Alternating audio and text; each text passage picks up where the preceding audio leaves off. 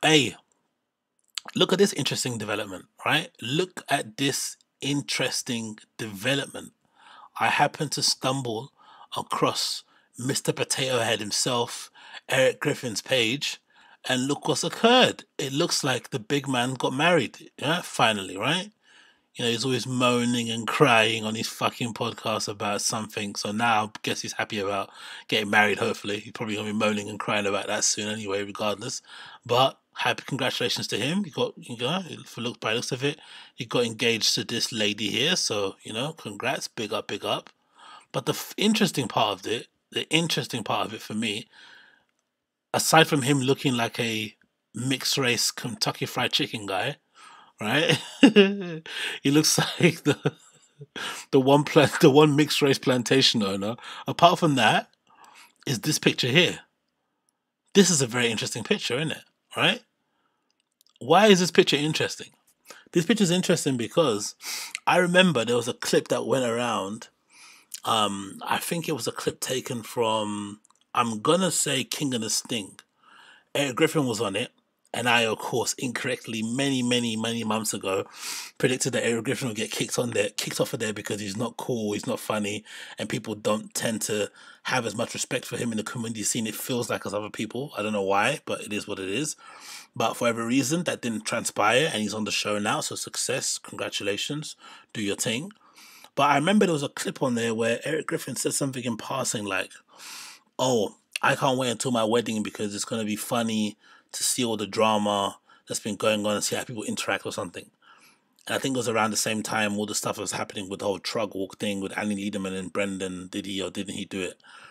And I remember looking at that clip thinking, bruv, like, you're a grown-ass man. This is like, I don't know, not to be mean or anything, but it seems like this might be his first girlfriend, right? He's getting married, right? It's a big day, and he's legitimately thinking about drama between his friends about some nonsense online. Like, what are you doing, bruv? Like, focus on your fucking big day. Do you know what I mean? Like, get right. You know what I mean, whatever. It did really sit right with me. I think, well, that's a weird comment to make.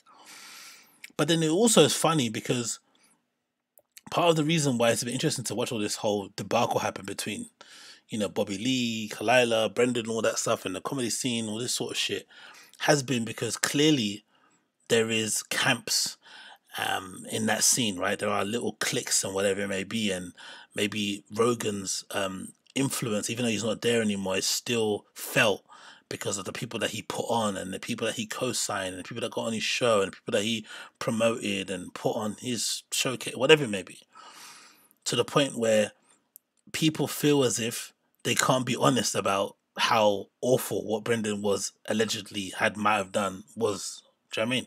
They can't just be honest and say, yeah, that was kind of fucked up. So they kind of have to dance around it. And obviously, because they have to dance around it, it means that if you're Erik and you've got a wedding coming up, you can't exactly not invite Brendan because he essentially pays your rent. Do you know what I mean? Because he employs you on King of the Skin. King of the Skin, King of the Skin, whatever the fucking show's called. But then you also can't, not invite Bobby because Bobby's your guy. I mean, he's a guy that he was crying over because he didn't do the show with him and stuff. They clearly got a weird relationship, but they're clearly close. But because of that whole weird, we can't say what we feel because he's Rogan's friend thing, I felt they were just going to let it ride and let it happen and just thought, you know what, fuck it, let's just invite both of them, see how it goes down.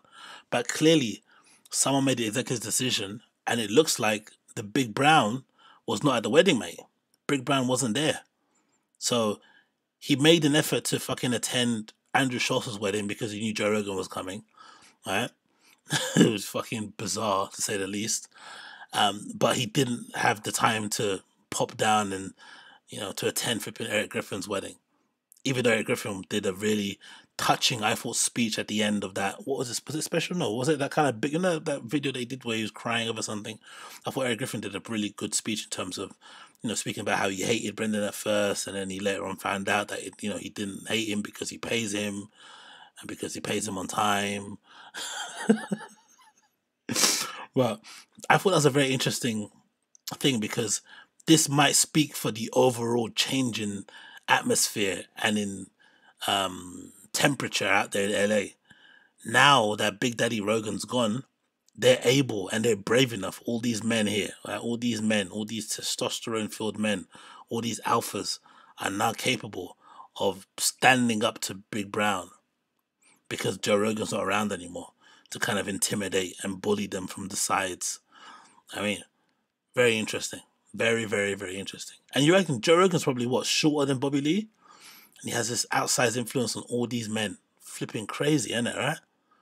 That's why when people say, or when I say he's a male Oprah, I think that's probably doing him a disservice, man, because my man's moved to Austin. He's in Texas now. He's setting up a whole club there.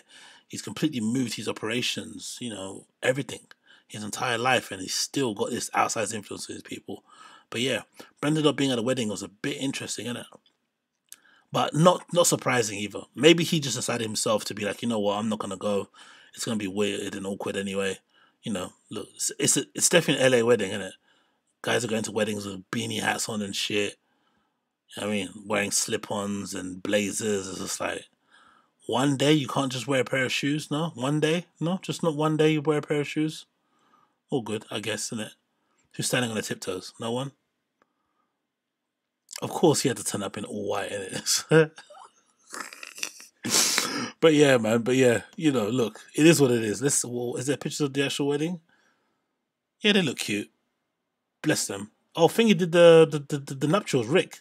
Amazing. Okay, that's pretty cute. That's pretty nice. Well done to the both of them. Imagine if they would have let Brendan attend this event after everything that happened, man. All the drama going on, your special day, your one special day, married, you know what I mean? To the love of your life. You're going to start a family together. It's a whole new chapter. And you're allowing all that drama to happen. You can't be allowing that to happen, innit? What's he saying here?